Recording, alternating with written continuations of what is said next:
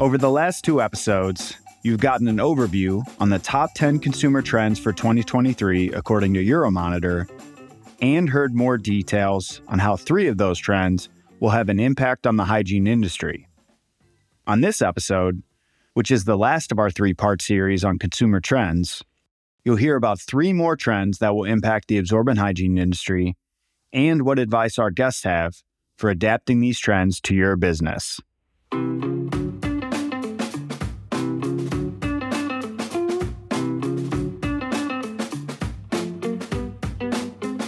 Welcome to Attached to Hygiene, the podcast that enables you to grow your knowledge and influence in the absorbent hygiene industry. My name is Jack Hughes, and my mission is to help you, the absorbent hygiene article producer, design and produce the best possible products to meet the needs of your customers. On today's episode, we're wrapping up our conversation with Liying Qian and Angus about the top consumer trends of 2023. Once again, Ali introduced us to the top 10 trends on episode 53, and if you haven't listened to that episode, I'd encourage you to go back and give it a listen so you're familiar with the trends we'll be talking about today. On this episode, both Liying and Ali will share 3 more trends that will have the biggest impact on the hygiene industry and how you can be ready to react as these trends continue to influence consumers of absorbent hygiene products. All right. So the next one on your list, Liying, was She Rises, and there are so many topics we could talk about for this one. We've had, I think, more than half a dozen episodes on the menstrual health market in our podcast, and so I know a lot of our listeners, this wouldn't be a new one for you, but I'm guessing maybe one of the ones that many of our listeners might not be familiar with is kind of the femtech space, and we touched on it a little bit in certain episodes, but we've seen that industry take off along with the traditional period care and menstrual health industry and those types of products. So I'm curious, have you seen any interesting trends or products coming from femtech that could have a big impact on absorbent hygiene and the absorbent hygiene industry? Yeah, absolutely. And I think the femtech space is so flourishing right now and so diverse. And to tackle it within even a few minutes is a miracle, right? So I just want to find something I think probably most interesting in the hygiene space. And I think has more immediate probably impact on the hygiene products, either as inspiration or opportunity or even perhaps disruption in some way. But I do want to say that we don't track femtech from the research perspective, but it's on our radar, especially its intimate connection to the hygiene products. There are a couple of trends we're seeing, and some of them are changing how we see absorbent hygiene products as products. Not just products for absorbency, but also as tech or medical devices for the purpose of either monitoring, tracking, testing, or risk assessment, right? Another trend includes some new products that are designed to improve the user experience and ultimately the waste efficiency of absorbent hygiene products. They all shape absorbent hygiene in one way or another. And starting with the first trend, we see repositioning disposable absorbent hygiene into tech devices. We see some new products positioned as a health screening monitoring tool. So if we were to give one example, say a lot of these are happening in the tampon space, repositioning tampon as a medicine delivery tool, as something that I know this UK-based brand, Callie, is exploring, and I'm sure a lot of works are happening right now as well. Because of the intrusive nature of tampon, it provides somewhat natural opportunity for companies to think about how this can become a delivery tool for menstruating consumers, right? And another thing is to use tampons, most commonly tampon, as a risk assessment testing tool. So there's a lot of health puzzles can be deciphered just by the bodily fluid that some consumers give, whether it be menstruation or others. So a lot of brands are actually investigating the possibility of using these disposable products and the information it takes from consumers as a leverage of more health assessment, health monitoring. So that's developing.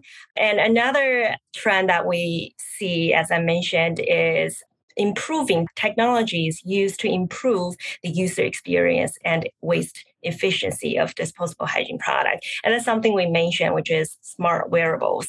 And these products are typically used alongside disposable hygiene products to really help track the symptoms of the hygiene patterns and conditions, as well as provide predictive treatment advice for the caretakers and the users themselves. These products are, I would say, relatively more developed in the away from home space, but definitely creating a strong market right now as consumers demand more ownership and autonomy in their hygiene routines.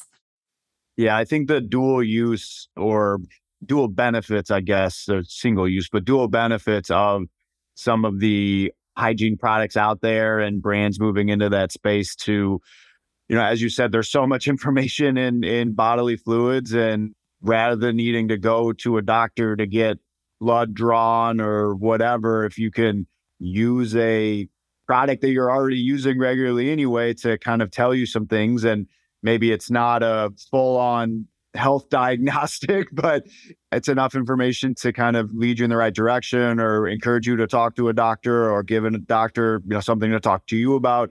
Yeah, I just think that that's so cool. And I think that that'll be a big, as you said, it's already becoming a big trend and we're seeing more products like that. But I think that'll be continue to grow as some of these traditional absorbent hygiene products combined with femtech technologies or brands and continue to be able to draw more information from these products that billions of people are using every day anyway. Yeah, absolutely. And the boundary of femtech is expanding every day. You can say subscription delivery is also a part of the femtech universe, providing convenience and personalized or customization. You can also talk about some of the apps, software that hygiene companies provide to track menstrual cycle, the different stages of menopause or maternity, and to give a proper advice and product recommendations. These are all part of this universe and it's expanding every single day. Yeah. Yeah. And I think that'll be a really interesting thing. Like 5 years from now, what kind of information are we gleaning from the femtech space? And then has that transferred over into baby care or adult incontinence, which obviously there are plenty of applications for similar technologies in those spaces as well. So I think that's a really exciting part of the hygiene industry. Yeah, and it dials into the trend of authentic automation, right?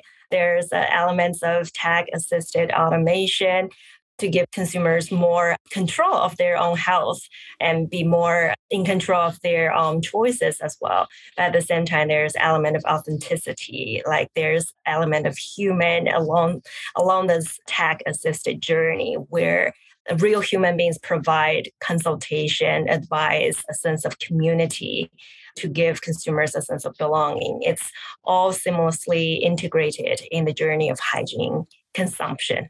Yeah.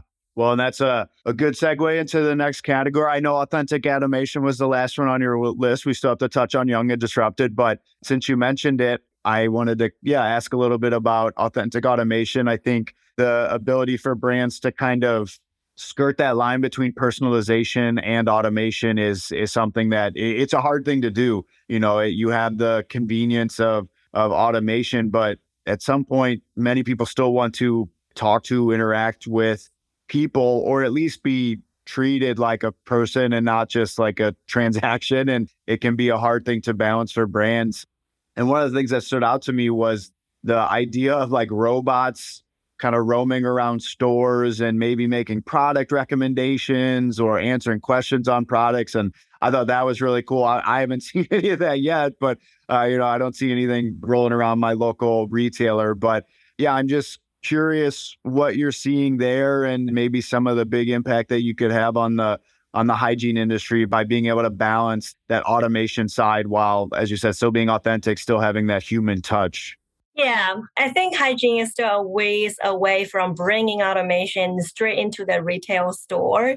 But we see a lot of that good combination of human and automation happening online. And one area of that integration is in the customization shopping, right? So as we know, a lot of these hygiene conditions for consumers, there's no universal acknowledgement of, for example, frequency. Sometimes there is a bit of irregularity. What about absorbency, right? The volume of discharge. Sometimes we see the droplets or other descriptions, scoops, things like that. So there's a lack of universal consensus of hygiene conditions. And therefore, a lot of consumers still remain confused about what they're experiencing, how they quantifying that and translating that into the final purchase decision. So this is where a lot of the authentic automation come into play. And on the one hand, we have shoppable quizzes, right?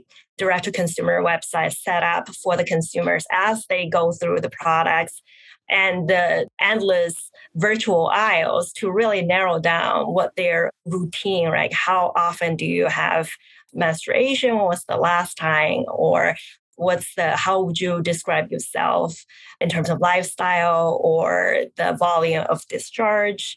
And what's your other life routines look like? For example, these questions automatically generated through these guided quizzes help consumers really shorten their shopping journey. But at the same time, you will see a lot of these brands have their human consultants or advisors, experts such as nurses or expert sales representatives on the side. If consumer need it, they can go to those real human beings to ask questions about, for example, this is my condition. I can't find the answer online in those quizzes. Where should I start?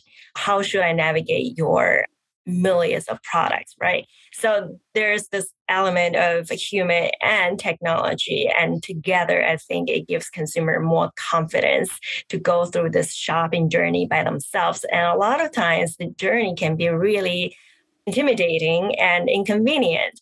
So I think it's very much necessary for this to further play out in hygiene, and still somewhat limited within the audience who is more tech savvy and at least knowing how to navigate online. But then how do we bring that into stores? Well, that will be something we can talk about maybe a couple years from now, maybe even sooner. Absolutely. And yeah, I think your comments on kind of guiding consumers along that journey and getting them the right product. I mean, I know we've done some interviews with people in the adult incontinence industry, and I think that's a big issue there is transparency on products is like, okay, what one company calls a brief, another company calls a pull-up, and, what are the difference between these products? What's right for me? I have no idea what the volume of my incontinence is. So how the heck am I supposed to know? So the more brands can do that, and you're starting to see that, but I think the more brands can do that and try and explain the features or the type of product you need in a very simple way that, someone who isn't in the industry can understand. And I think that, you're going to see more success there. And as you were talking, I thought of, could we see technology get to a point where the kind of combining femtech and authentic automation, where based on the volume of urine or feces that a baby is expelling into the diaper, does it know when to order the next size up of a diaper or the next level of absorbency? Or does a technology know when your menstrual cycle is going to end and then, when you might need products later on? And so you don't have to worry about ordering them, or can understand things about your flow that, okay, maybe you need a larger product or a more absorbent product or something like that. And I think some consumers may get a little freaked out about some of that, the kind of personal nature of some of that, but some might really like that and just the convenience of not having to worry about it and kind of the very coolness, if you will, of technology and its ability to understand some of that stuff. I think, like you said, maybe in a few years we're talking about that, and that's like the next big thing is kind of automatic reordering based on the product is telling you about yourself. Yeah. There's an example I just want to throw in. It's not from your industry, but L'Oreal have what they call is sensation. It's a YSL neuroscience headset. Oh, And consumers go into the store and they have this headset. Then they are given by a store assistant various scent families. So it could be a woodsy smell or a floral smell. And the headset monitors the emotional reaction of the user to that scent. And then based on that, then the assistants and the results tell or suggest then what perfumes to buy. And now that's kind of out there, but that's the kind of that neuroscience, femtech, whatever it might be. That's where technology is taking us, right? So, yeah. And that type of technology solution could be applied to a lot of markets, including the hygiene industry, I'm sure. Yeah. Kind of links to what you were saying. Absolutely agree. And it's a virtual cycle, is that it serves the customer, but ultimately it helps brands to develop, to fine-tune their product, their portfolio, potentially creating more variety of goods for the purpose of diversity and inclusivity at some point, right? And then from there, there's no more demand for automation, authentic automation, to help consumers even narrow down even more to what they like and what they want. It's a self-discovery tool. Yes. To help consumers know what they don't know, or what they don't know that should know but don't know. Yeah, absolutely. Yeah. This is what you need and this is what you want, but you just don't know it. Yeah. Exactly. Yeah. Liying, you made the comment earlier about all these trends being connected. I think in that 2-minute statement, you touched on 3 or 4 of them. So it's just crazy how they all just kind of relate and can kind of work off each other. Yeah. Yeah, absolutely. Before we move on to the 6th and final trend impacting hygiene, I want to mention this episode's sponsor, Cotton Incorporated's Cottonworks. Cottonworks is the trusted free online resource for the textile, apparel, and nonwovens industry. With hundreds of easy-to-search resources at your fingertips, Cottonworks is your go-to tool for producing outstanding cotton products. Are you interested in exploring cotton for your hygiene needs? Find free sourcing directories by visiting cottonworks.com/nonwovens-sourcing. Discover what's possible with cotton. Create a free account today at cottonworks.com. Now, the last in your 6 of the 10 trends that really kind of touch on hygiene more specifically is young and disrupted. And I want to read just a short quote from the actual report that stood out to me. And it said, Gen Z is immune to traditional advertising. Authenticity and social impact make a difference. They want to feel a genuine connection when engaging with brands, and these outspoken shoppers aren't afraid to voice concerns. More than 1/3 shared their opinions on social or political issues on social media last year. That is a huge thing brands have had to adjust to, because it's, obviously the rise of social media, you see things like that. But I think, Allie, as you mentioned earlier, like Gen Z, they're just not afraid to share their opinion, and they're going to put it out there, and probably a bit more forward than some people, and probably challenge brands a bit more, not just on product performance or whatever, but on social issues. And so this is something brands have had to adjust to. And I'm curious whether it's in that realm or some other realm related to this, Gen Z and young and disruptive. What are we seeing in the hygiene industry, and how brands are trying to target this, this increasingly important and increasingly influential group of consumers? This is a almost catch-it-all trend, right? It's about a very unique and strong vocal demographic who is very aware of all these going on, whether it be value or automation or eco-economics, sustainability, etc.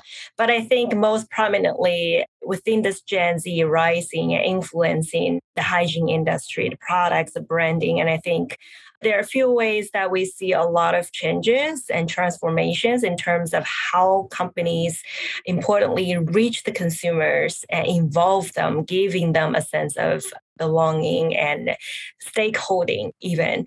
And I think from the marketing standpoint, for example, there's a increased usage of ordinary underrepresented humans in the campaign to really promote the sense of authenticity, inclusivity to the Gen Zs who really look for that true sense of connection and emotional connection with the brands. We see a lot of brands using open conversations, online forums to build a community, opening up conversations that people wouldn't have had 10 years ago, such as how do you properly use menstrual cups, for example, or what it's like to have period as transgender.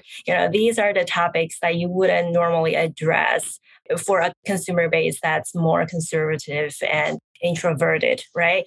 So another thing we see more and more spearheaded by a lot of direct-to-consumer brands is to involve consumers, especially Gen Z, into the product innovation and even fundraising activities.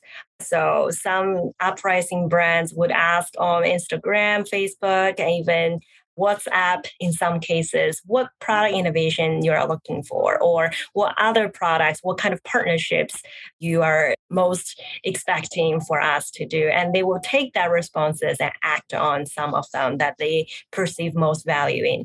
Or in some cases, they will say, hey, we are raising funds, but we want our consumers to have a stake in our company and feeling more involved and respected, right? So they go on fundraising platform and calling younger consumers to vote and respond directly to their purposes.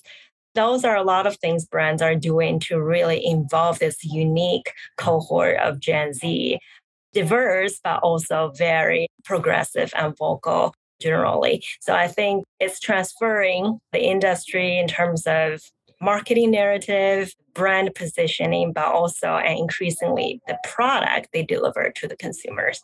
Yeah, it sounds like a lot of new things that brands maybe haven't had to deal with before. And just, maybe stuff we talk about, quote unquote, behind closed doors, we now have to be a bit more open about. And a customer is actually going to ask us and not just ask us in a phone call or an email. They're going to ask us on social media where literally everyone can see it. And we have to be able to respond to that. And not just that, but they're not going to be okay with a kind of fluff canned PR answer. They want a legitimate answer. And I mean, it's good. I love it, but it's a new thing for brands and these major producers to adjust to. And if you can't, you might struggle to succeed because their purchasing power is growing. The number of consumers is growing. Their influence is growing. We as companies are going to have to adjust to this new style of purchasing and accountability from Gen Z to succeed.